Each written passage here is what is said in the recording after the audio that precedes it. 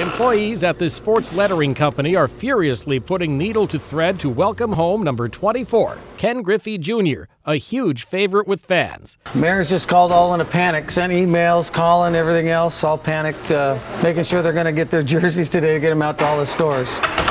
Wednesday, he decided to leave the Atlanta Braves to rejoin the Mariners for the 2009 season. Hot item today.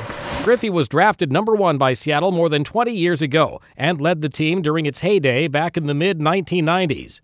Bottom line, he's doing what really the people want.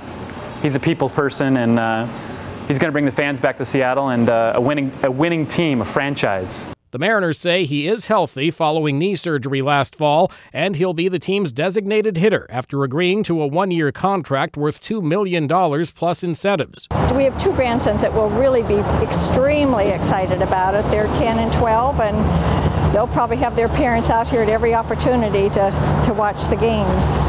The team could definitely use him. The Mariners lost more than 100 games last year, and the team hasn't been to the playoffs since 2001.